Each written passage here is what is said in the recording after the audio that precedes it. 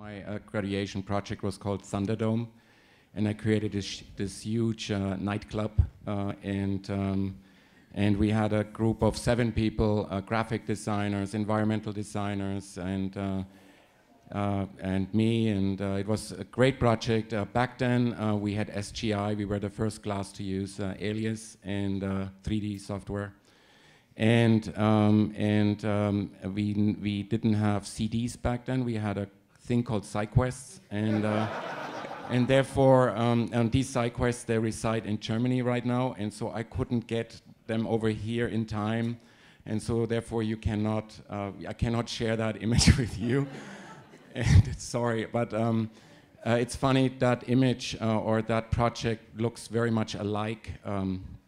And it shares the same design principles that Joe actually applied to that scooter, a very simple design language that I loved to apply back then. And I have to say that I didn't know Joe back then, or I knew of this project, and I got to know him at Art Center here in America. So after we graduated in '94, it brings us to getting to real life, getting the picture. This is our second stage. And this brings us to our second dot. Actually, it's not a dot, it's a square.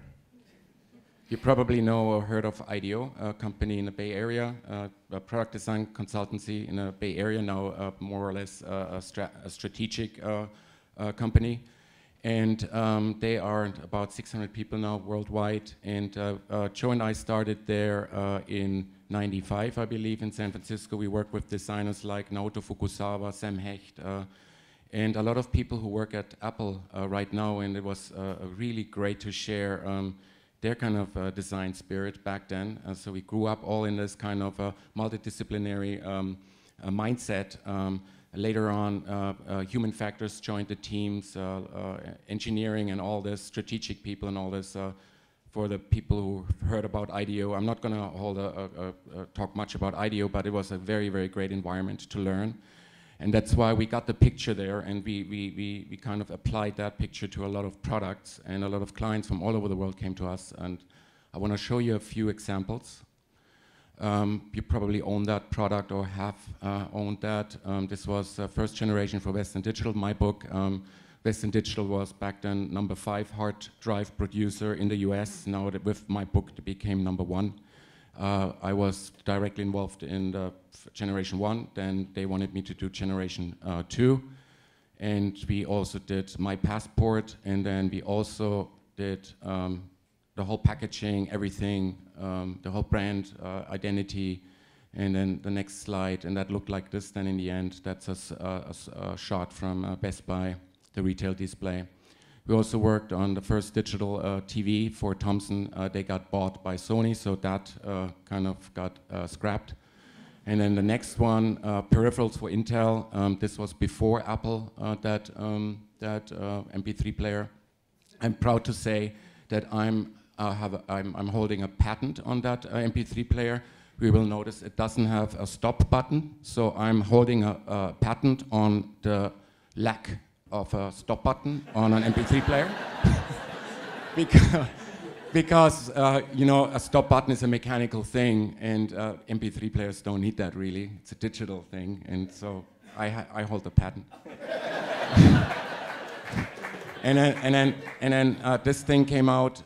It was sold at Virgin, and then another thing came out at that same time. It's called the Internet, and then this thing was killed.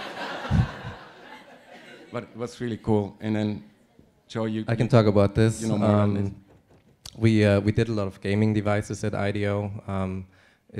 They weren't just fun projects to work on, but very interesting in terms of interacting with your hands and how to manipulate something in 3D or in a game or in an airplane. So it was really hands-on, figuring out the right ergonomics and the right feel, and we put interesting technology into it. The upper project is actually started as a final thesis project here, and after we started at IDEO, Logitech came back and wanted us to actually put it into production, and this was the production piece. We did that through IDEO then, and then also worked on a lot of steering wheels. This was a force feedback steering wheel, first of its kind. So it was a lot of fun. Pocket mist for Pfizer. You probably used that or have seen that. Next. A pure air purifier for Kowei. It's sold under ORIC here in the US, and it's a mega hit in Russia, apparently. We worked for Nike.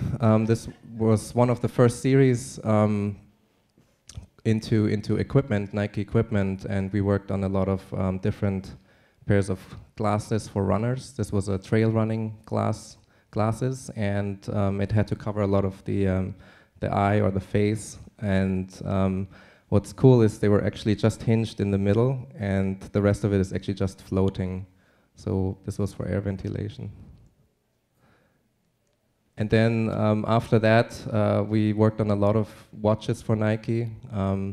These watches were the first watches with the curved LCD display to make the profile absolutely thin as possible back then. That's a laptop for Asus. If you are industrial designer, laptops are kind of the top of the notch, the top of the class. You have to do so many, recognize so many things, and there's so much stuff in there. I hold a patent on the first a mouse pad without a parting line. You can see there's no parting line down there.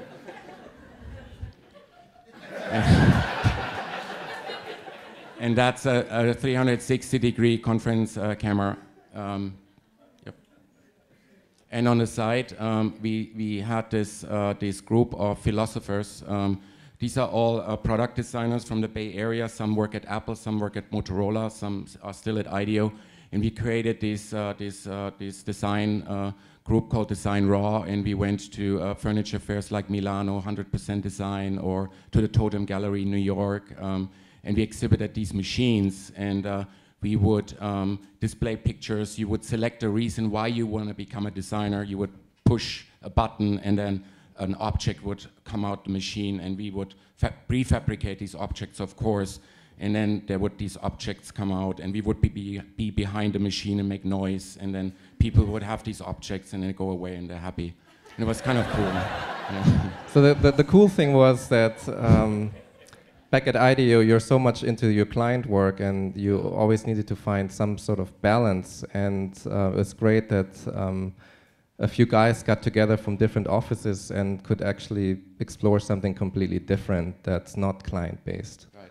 And then a company like Whirlpool actually came to engage with Design Raw to design a washing machine. And we had this idea of having this huge stencil coming from the top and just pushing the clothes, you know, pushing them. And they were really excited. And they built this prototype.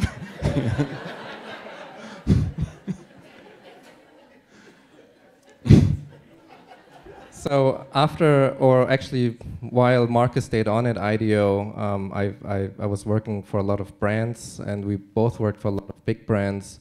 And I always had this itch to become independent. So the first step to independence was actually creating another design consultancy on my own with another partner, Kathy Bailey, who is now, well, it was called One & Company. Some of you might know, and the company got acquired by HTC. It's now HTC Design. And Kathy went into her own thing doing Heath Ceramics now. And at the same time, I started One & Company with her. I also started another company called Incase, which some of you may know. Want to talk about Incase a little bit. This was actually, we were all still living at in like a roommate situation with a bunch of IDEO guys. We lived together and had some other roommates with us, but this was our apartment up there. So Incase was actually founded up there. It wasn't in a garage, but Not it was in a garage. That's the garage. A few levels We're up. founded up there.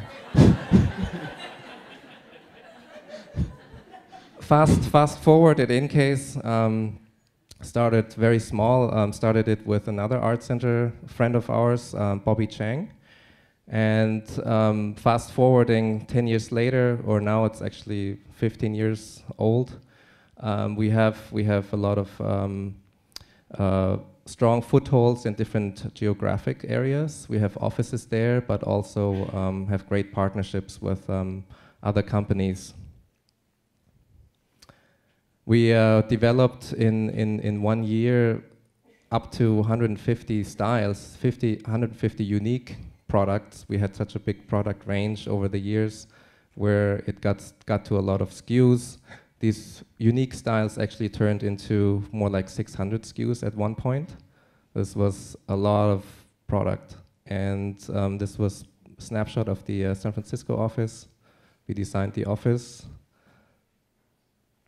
Everything custom. Everything custom made. Worked on the DJ booth there, which was very important. Custom made the table. You can talk about the largest table. Korean table, not Korean, the white material Korean table in California. Yep. And that is since from IDEO, I led a studio of 30 designers in my position as a design director.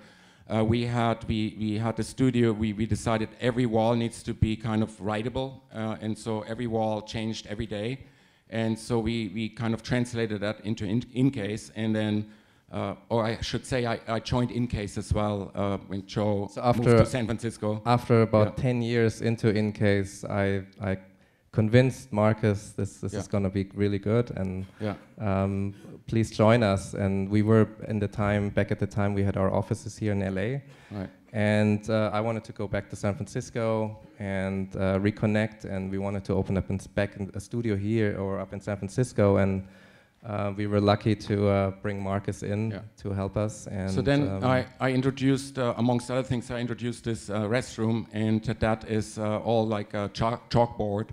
And so in this restroom you could leave your note, and which kind of got us in trouble in the first year. After 1 year and about 2 months, we had to employ an HR department, a person. We had to start to think about that. And we learned very quickly that we have to educate our employees, because if you're by yourself in a restroom with a piece of chalk, you have even you're amongst very creative people, you do very creative things, and some people don't like it, and then we went through a few stages here as well. I wanted to show you a few products. I think we have to go faster. We worked we run through it very fast. Sorry. So you might have seen this product, the first kind of neoprene sleeve with a felt inside or a fur inside. These were some backpacks that we did, a lot of different styles, worked with a lot of different artists and collaborators on graphics. This was a collaboration with John Mayer, Fender hard case. We did a bunch of other soft goods cases for him. And very iconic, the InCase slider, one of the first plastic or hard molded cases. And then we tried to be very exploring different areas in cases with so little, I guess, flexibility, with so much little space. We tried to be very innovative, and this is the perf case that we've designed. It's very complicated to make. Yeah, we introduced craftsmanship into mass production. Not like these. This is 8 sliders. If you know a little bit about mass production, 8 sliders, that tool is really difficult to make, and it is just a headache to make all these holes or to create that tool in itself in 3D as well. Or this is like punching, with a computer punching these things in there. It's tough. We worked on a lot of iPad cases, a lot of innovation there as well. This was actually, we were the first case that had this kind of mechanical stand. Before Apple. We have a patent on that too. One of the products that we're really proud of before we left InCase was this luggage collection. They all had integrated laptop compartments and other accessory compartments. It's now available. Different rollers, backpack, duffel bags, and a backpack. And then we also explored electronics at InCase, which was great. It's both of Markus's and mine background. This is up there is one of the or the most successful car charger for iPhone. And here some battery cases. And then also we are proud of having worked on the audio line for InCase, which included over-ear, on-ear, and in-ear headsets. So you see kind of a thread, like a design thread, going through the whole line. We try to keep things very simple, the mechanical parts as hidden as possible. And here's some other things. So, on the weekends. We started a jewelry line called Manimals.com. Check them out, Manimals.com. It's hanging animals. This is a sloth here. There's a koala. There's a boa constrictor, a bat, and a gorilla. They're just hanging animals. Yeah. And then we also started to do larger projects. We worked on a tea store where we designed the whole experience, not only the interior of the cans, but also what people are wearing inside and the whole experience around it. Which gets us to stage 4, cognito ergo sum. I don't know how many people speak Latin, but it directly translated means I think, therefore I am. And I don't think this is the right translation. It's more like I recognize myself, and therefore I recognize the reason why I'm here on this planet and what I'm doing. So I'm getting to know myself, and therefore I'm doing what I'm doing.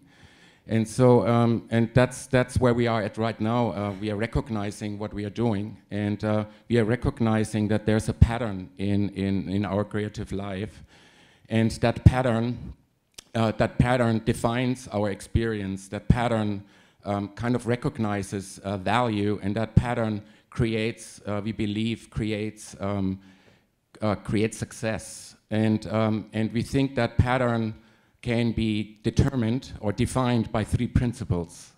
And here we go. This is it. The principles also. We are almost at the end, but this is it. This is the candy. Our philosophy. 3 steps. Yes, go ahead. Humanize. Humanize. Anais Nin said, we don't see things as they are. We see things as we are.